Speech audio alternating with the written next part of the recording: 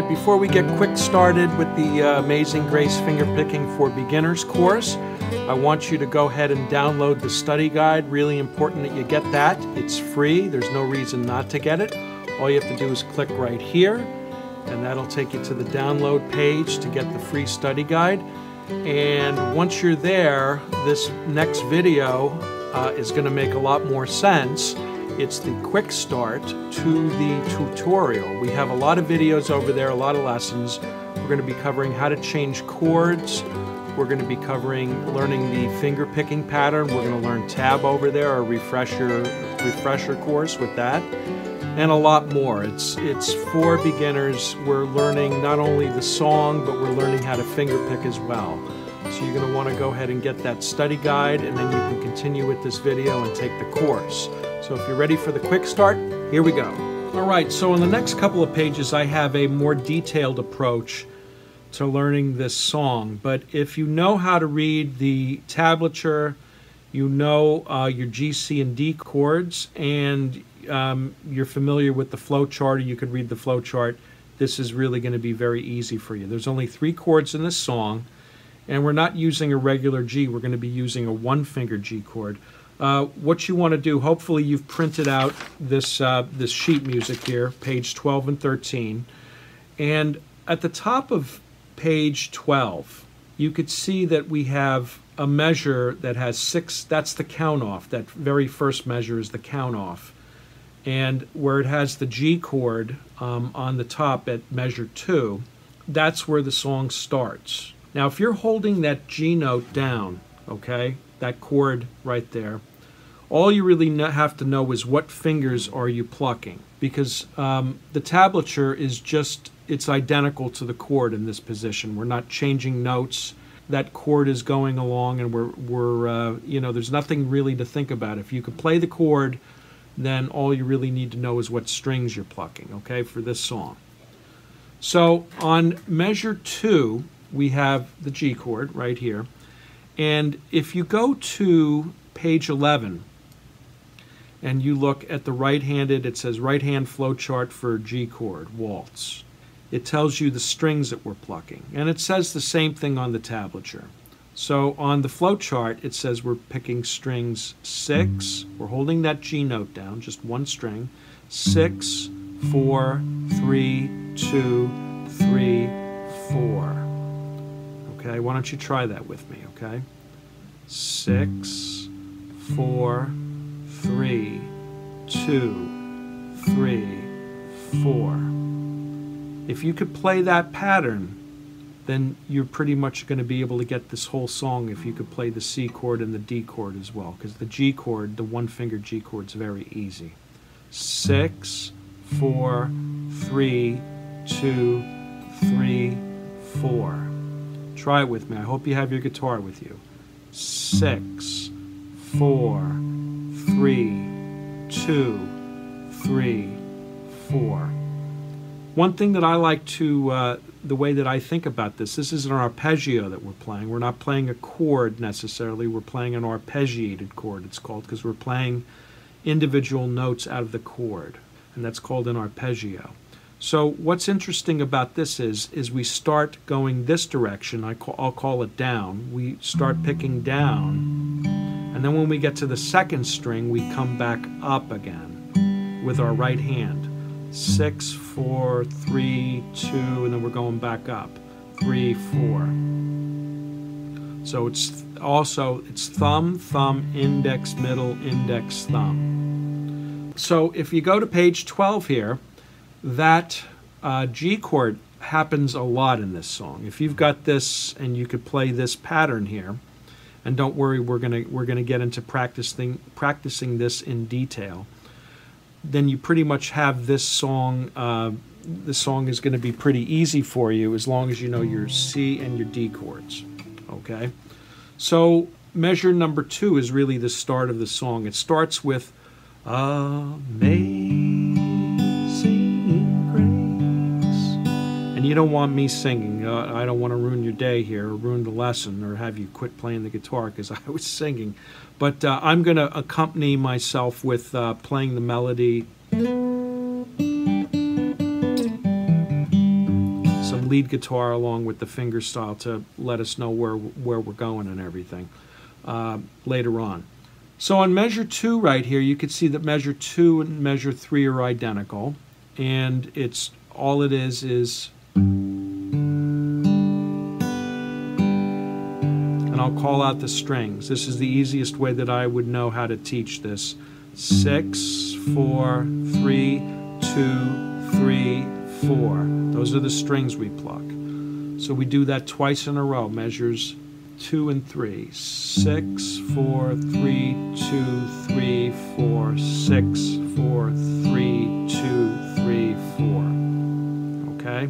So this is just the quick start. We're going to get into playing the song together, of course, but this is just to teach you the pattern.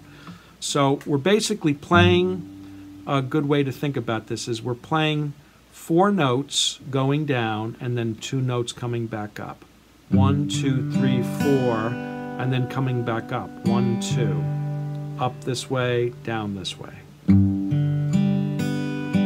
So down, down, down, down, up, up. Okay? That would be the easiest way, if I had to visualize it, playing down and then coming back up again. All right?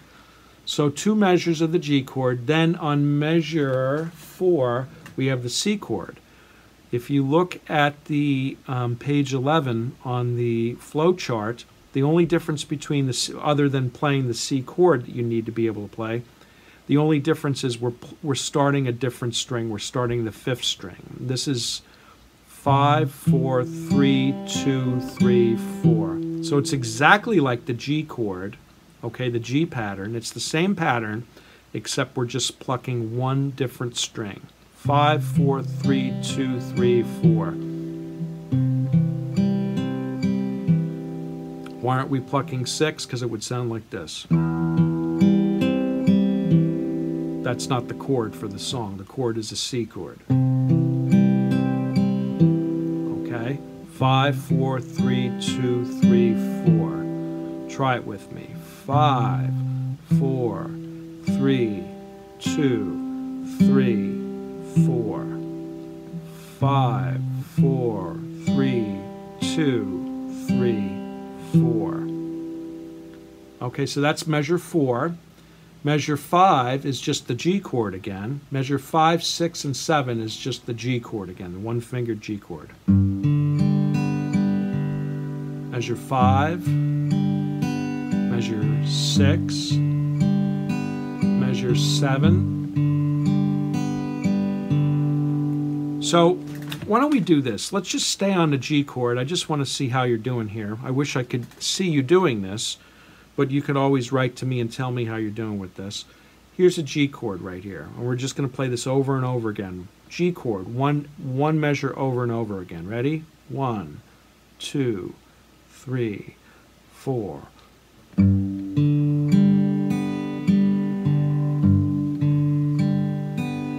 Let's go even slower.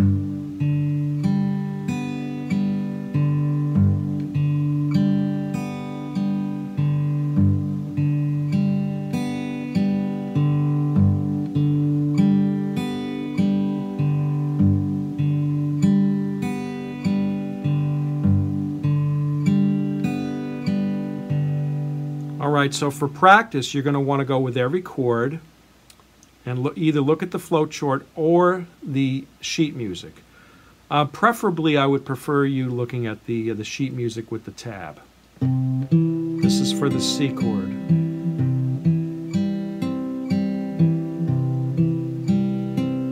If you can do the G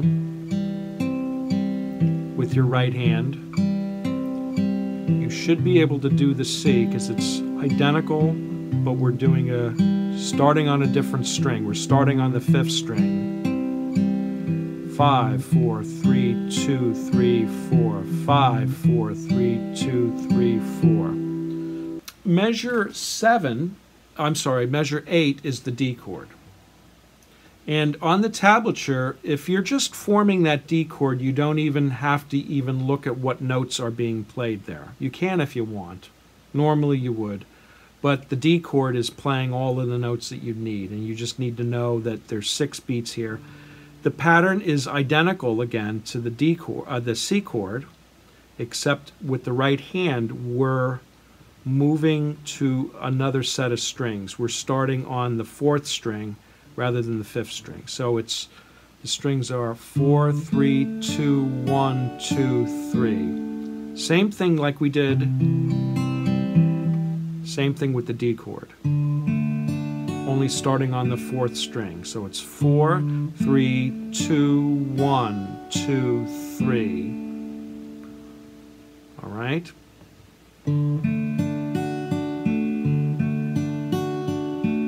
Try that with me. 3, 4, 1, 2, 3. 1 and 2 and 3 and 1 and 2 and 3 and I'm counting obviously. Same thing. Thumb, thumb, index, middle, index, thumb. They're all exactly the same. Every chord is the same with the fingers, with what fingers we're playing with.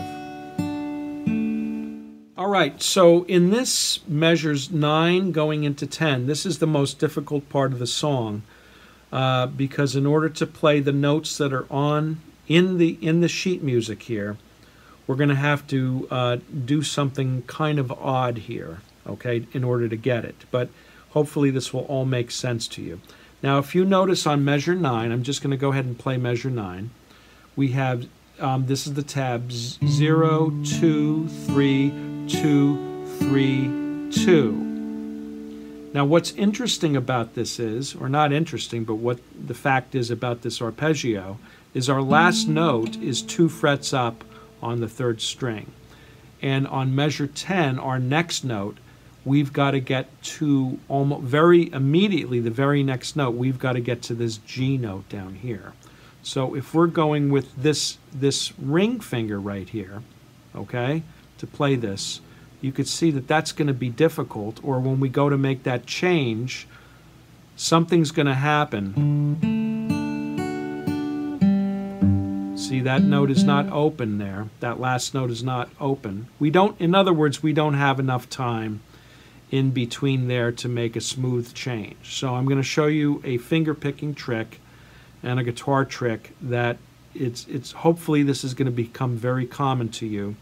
And this is how classical guitar players, great guitar players, make smooth changes. Is what they're able to do is they're able to get from the easiest and the best way to make a smooth sounding chord change is what we're looking for. Okay, so in this regard, this is our last note of the measure 9, and we're going to need to use our middle finger here to make a smooth change. Now let me just show you what I'm talking about. I'll do it real slow.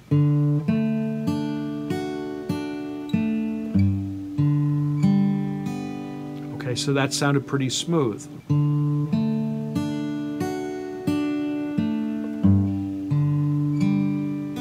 So what I'm doing is I'm keeping this finger down, making it act as if it's almost an open note that it's ringing out.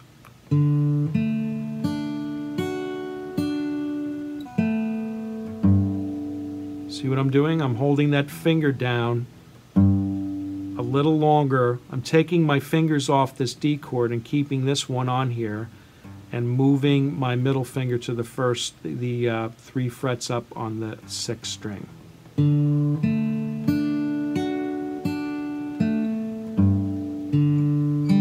And then by the time I have to do, you know, that next measure, which is all open notes, by the time it gets to that note again, that's when I got to take my finger off, okay?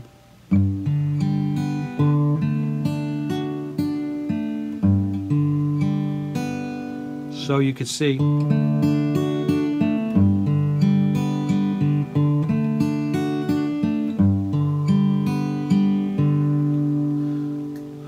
I don't expect you to get that instantly. That's something that you may have to practice a little bit, because what you're doing is you're taking your middle finger and you're moving it all the way down here, okay?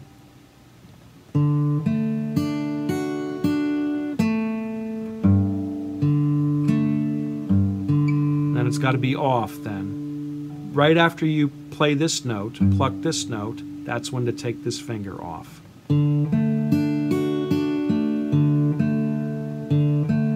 Sorry.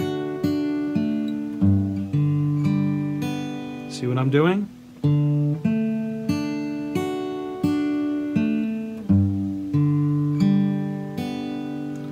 So there's another way to do this, and I'm going to show, if you're having difficulty with this, don't worry, I'm going to show you just how to change back.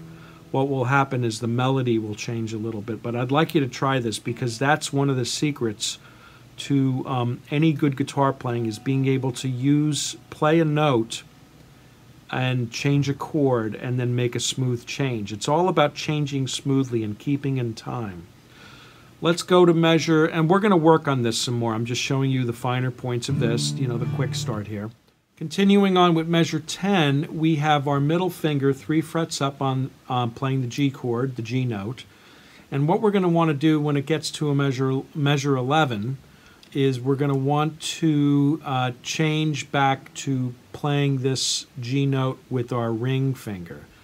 And the reason is because measure 12, we have that C chord coming up, and that's going to be easier if we're starting with the G chord to play the C chord in the next measure than pressing our middle finger, than having to do this kind of move, okay? So this move right here is easier, you could see, with our ring finger than it is with our middle finger. Now, there was a very good reason why we needed that middle finger there for measure 10, but measure 11 you're going to want to change back. But it's very easy. Now I'm just going to play measure 10 and 11 back and forth, and I'm going to show you how easy this is just to change fingers in between chords, because there's plenty enough time to do it, okay? Let me try it here for you. So this is 10 and 11. I'm not just going to keep going back and forth between 10 and 11. And I'll start with our middle finger.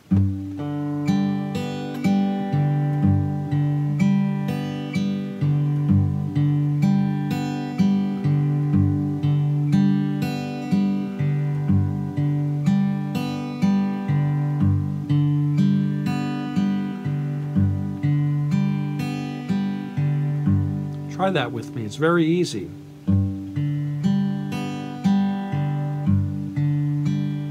Let me play really slow.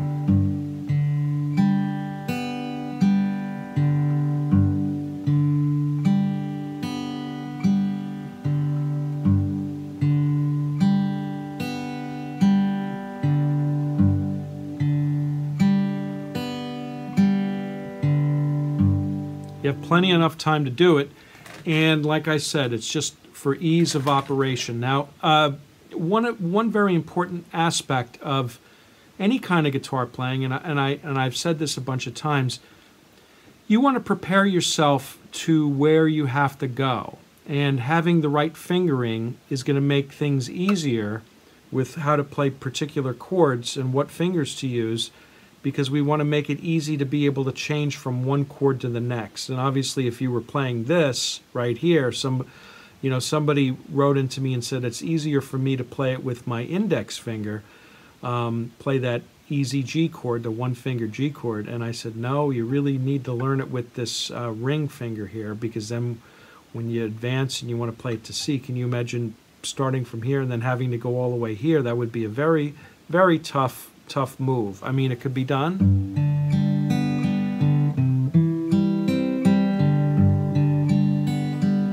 But there's too much movement. You want to limit your movement and make ease of operation, back and forth. And that's why we went with this middle finger here from the D, just because that's easy to do. Okay, easier than this note. A lot of problems are going to happen trying to do this. Holding this note down and then playing over here. I guess it can be done, but for me the easiest way would be just to grab that middle finger and go like that. Okay, so measures 11 to 12, we've done that move already, and we did that in, let me look here, same thing as measure 3, between 3 and 4. It's just that move. And the rest of this song is identical. We have that same move again where we have to use our middle finger off that D chord to keep that note ringing. And switching back. And then the song repeats itself. Those two little dots at the end of the song with that bar means that it repeats. And it goes back to the repeating bar, which is on bar 2.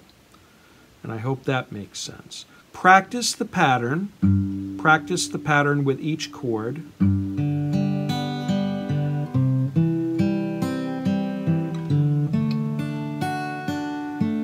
And then practice that move going back and forth to the G chord. From the D to the G. Those would be the 4 things you should be practicing.